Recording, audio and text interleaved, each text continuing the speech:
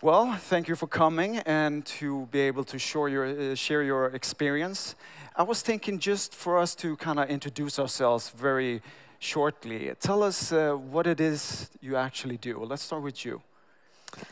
Thank you for this opportunity. At Mehiläinen, which is a private healthcare provider in Finland, my job is to make sure that we do the right things and we do those things right. I'm a psychiatrist by background. I also do a little bit of clinical work every week. Ah, interesting. Okay, so how about you, Pekka?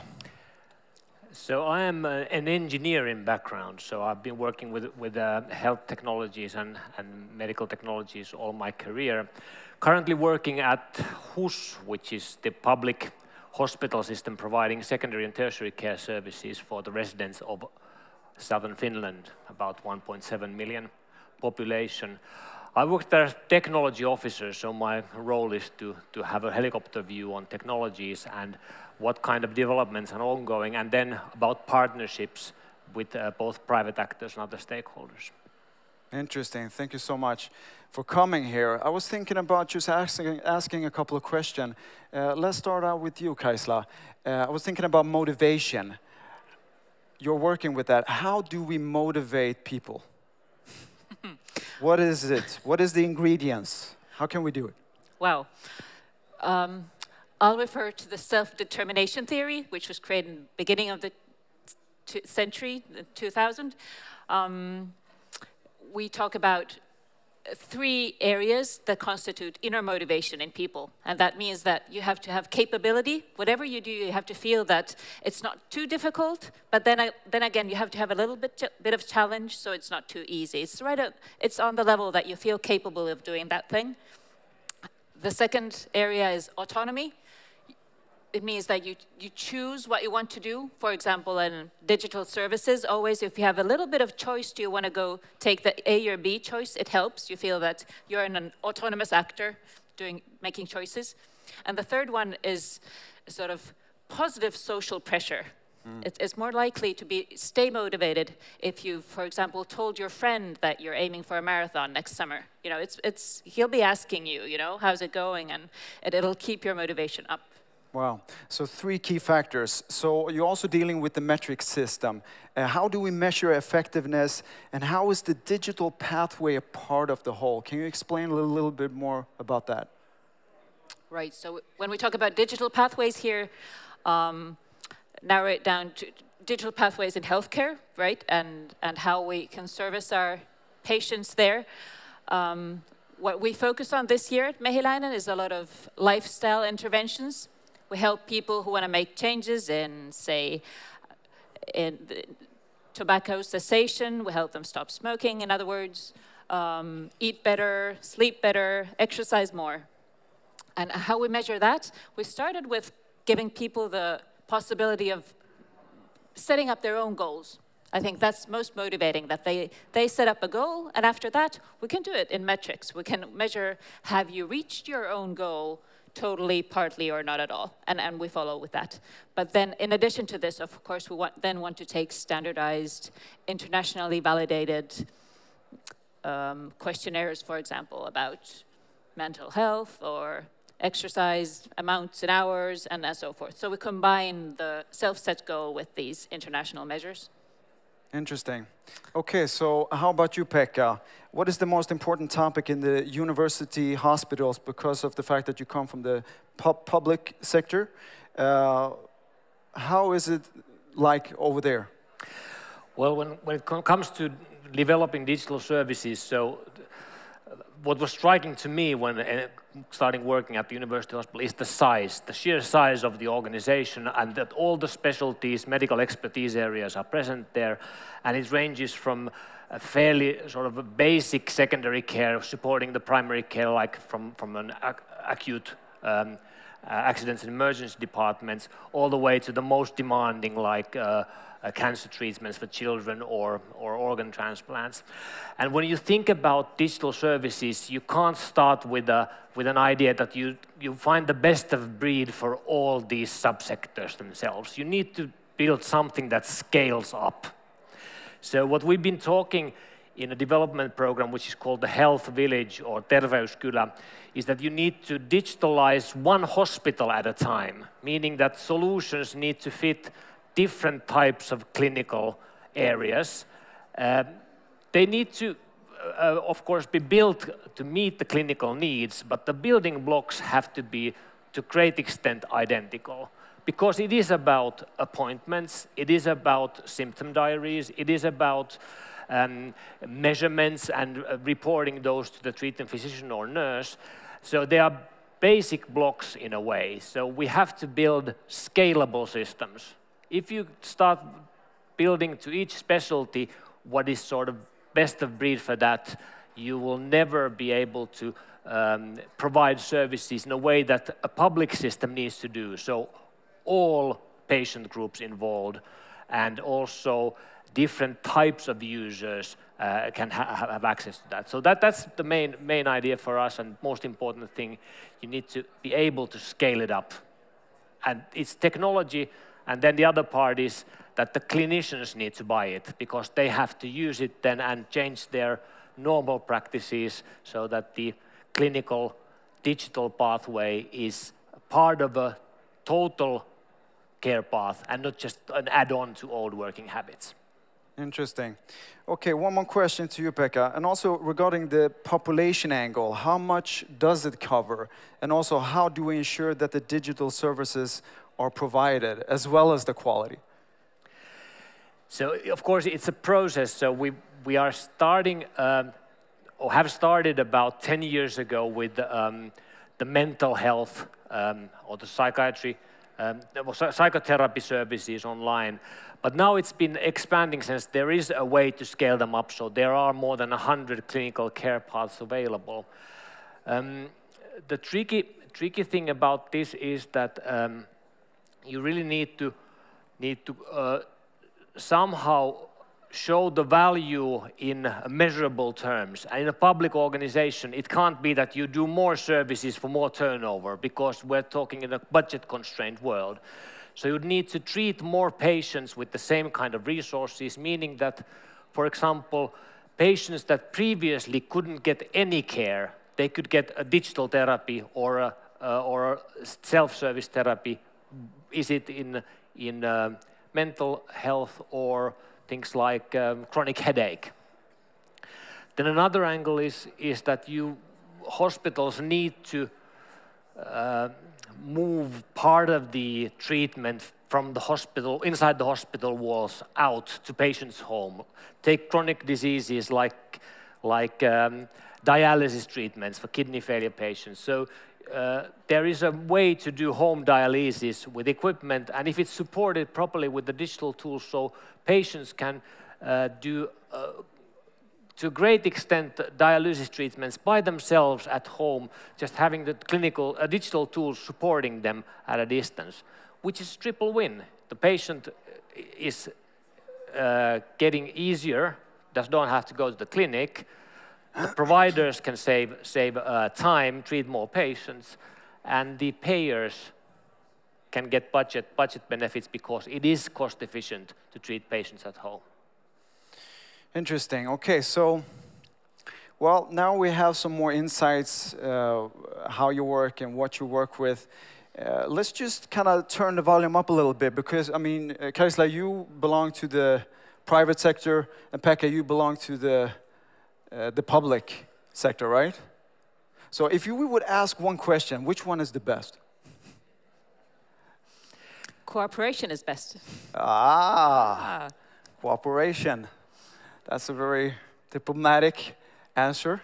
No, but seriously, I'm just kidding. But like, if we would talk about similarities and maybe some differences, I mean, Kaisla, you've been working with both the public sector as well as the private. What would you say is the similarities or the differences?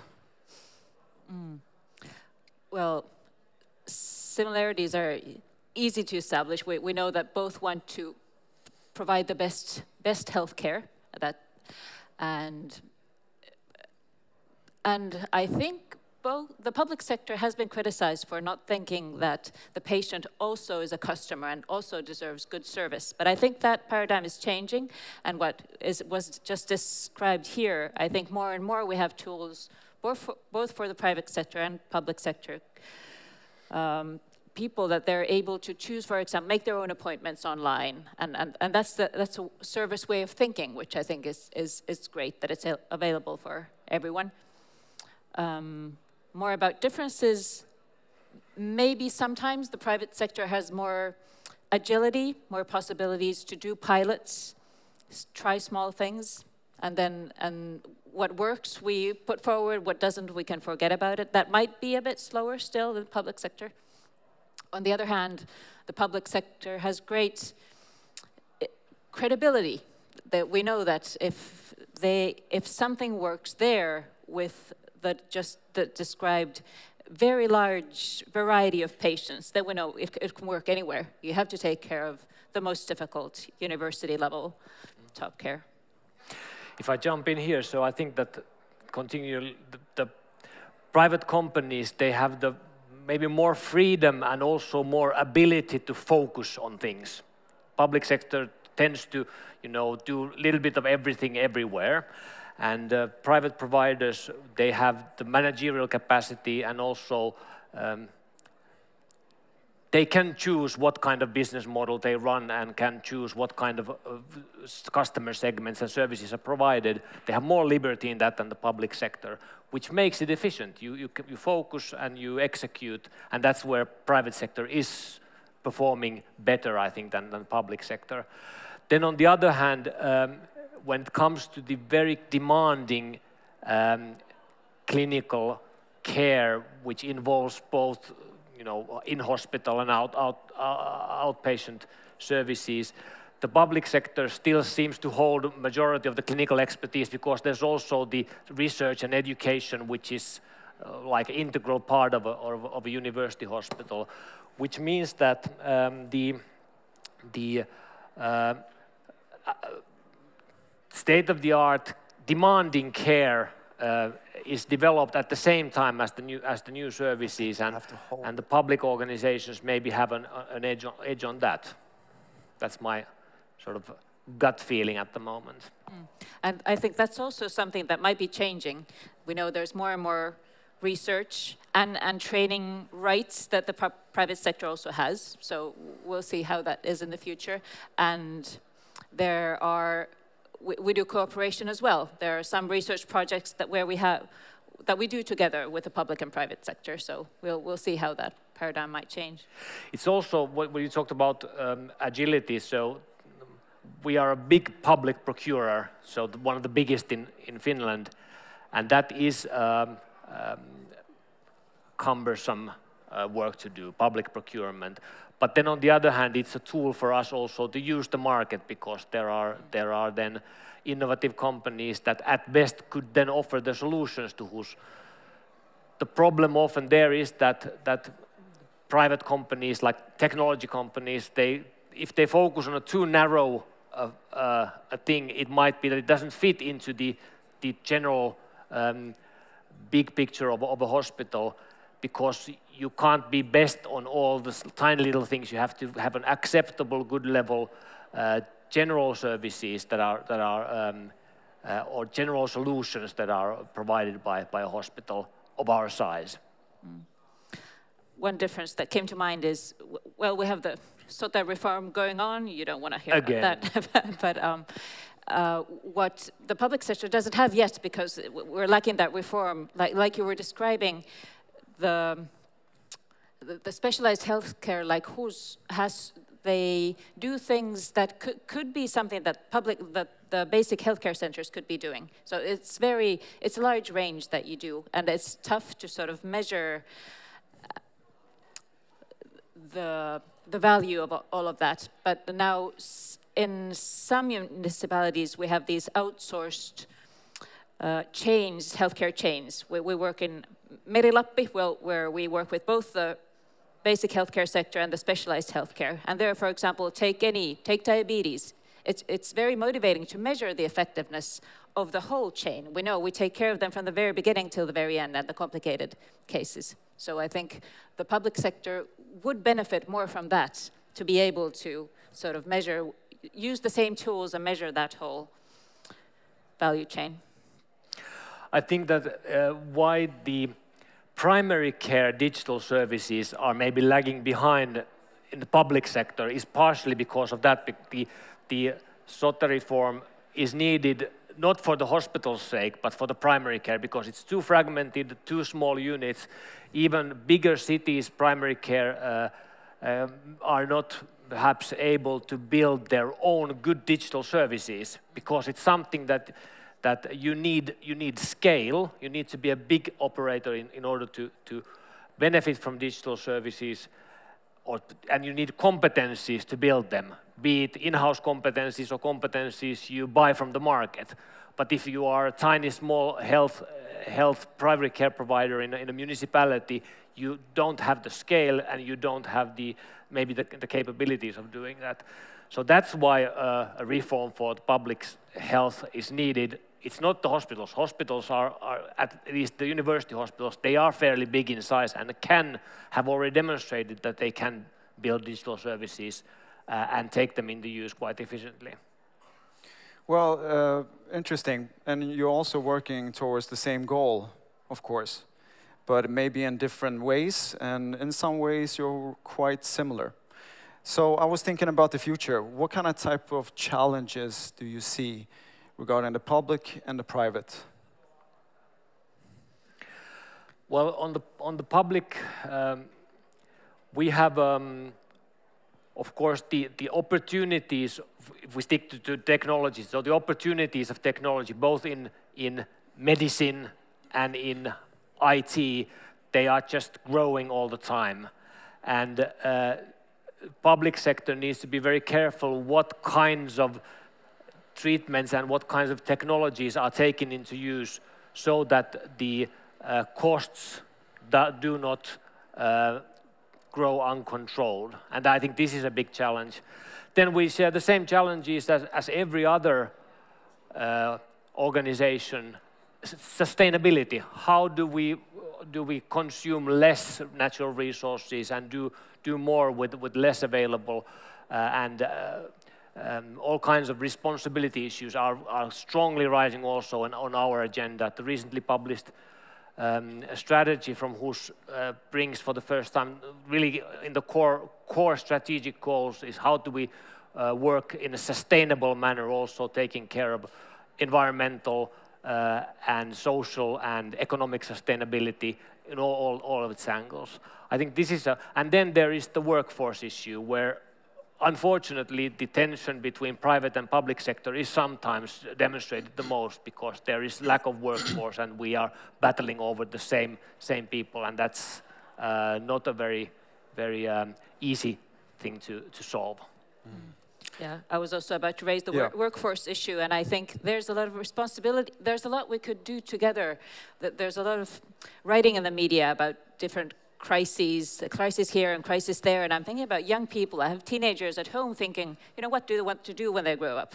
And I'm thinking, you know, how does the media look? Right now, robots are sexy, and you know, working in the media is sexy, but it doesn't look like healthcare or social care in particular that isn't very tempting because of these. So I think there's a lot we could do and tell about the base, not always the hype, but the basic good work and the meaning people feel at work, and that's something we could do to help. But definitely the workforce issues is huge. Another challenge for the private sector, partly maybe also for the public sector, is the good positive pressure to publish quality metrics, effectiveness metrics, and we're so lagging behind. Nordic countries, the States, and I think everyone is afraid to be the first. And THL is doing good work with trying to set, you know, national guidelines, or what is the data that we should be sharing, so it's exactly comparable. But that takes time, and people are impatient, and I think we could take, you know, first steps, even if it's not directly comparable. Publish something, start with something, and then, you know, go from there. I think that's something everyone is sort of looking at each other, thinking, should we go there? Should we not go there? Who's doing what? It's a playground. I really agree with you on that. Then from our angle, who's being the only sort of international level healthcare actor in Finland. So for us, in many specialties and as a whole, often the comparison or benchmarking is not another organization in Finland, but it has to be compared to what is happening in Stockholm or what is happening in Copenhagen or other European hospitals. HUS it was a surprise to me, I'm fairly new, about a year in HUS, it's one of the biggest hospital systems in Europe. So even though we're one of the big countries, so the southern Finnish population and how the public secondary care is organized, it makes us very big. We have a big population base, all of the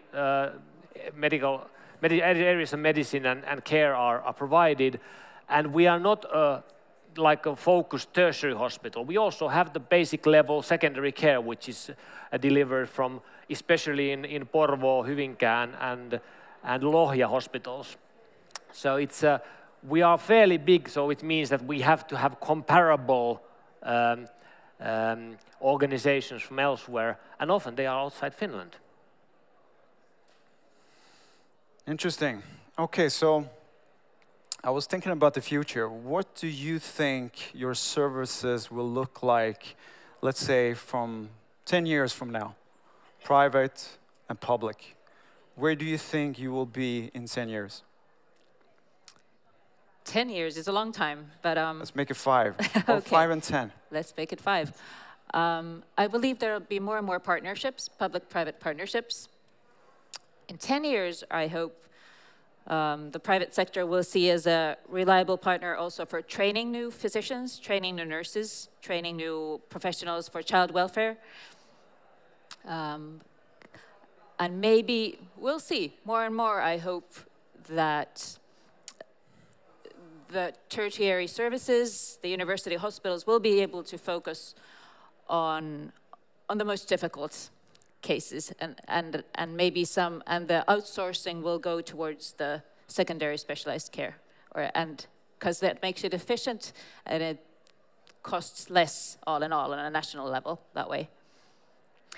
Research, I hope Finland and maybe the Nordics together will be able to share research projects. We're extremely small when you think about narrow patient groups. We won't find enough patients in all of Finland. We should work together more with the Nordics and use the digital tools we have for that, for patient recruitment, for studies, all of that. How about you, Pekka? What do you think? Thinking about 10 years forward is always, you start to think that there will be something big changes. But then if you think 10 years backwards, so how's life different 10 years ago? So you think, still, world changes quite slowly. Public sector changes even more slowly. But still I think that it's about activities that we are doing together. And there I agree with Kaisla that this is something that I feel we're going to see a shift, that there are more collaborative efforts done in the future, and in 10 years' time also the different types of collaborative models and things that we are delivering not only for Finnish patients, but maybe solutions in the global markets or solutions for patients elsewhere, it might have taken off significantly. Now we see that as a potential, but little bit like uncertain area. I think this is an interesting development, but it comes around partnerships. I agree on that.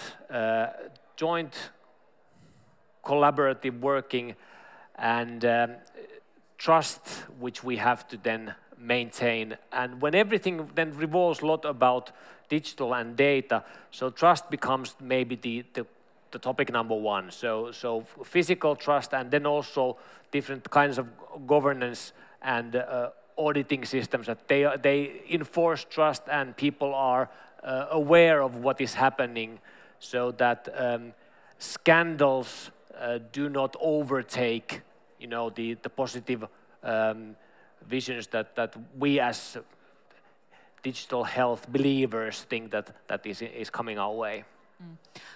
One trend I also think will be growing is this self-auditing you mentioned, that we have these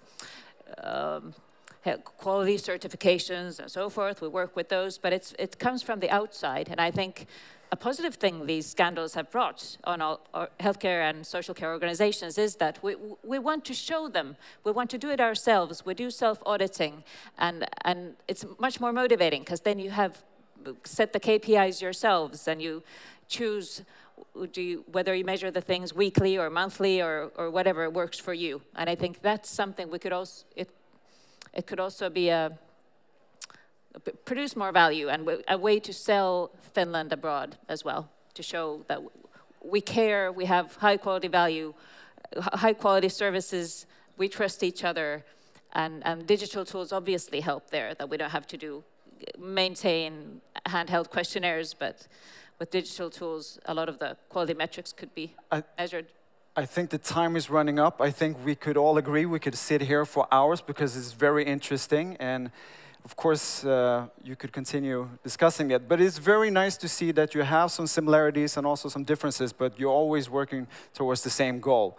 So this was the fireside chat, and we would like to thank Kaisla and Pekka for giving their insights and their expertise. A big warm of applause for them.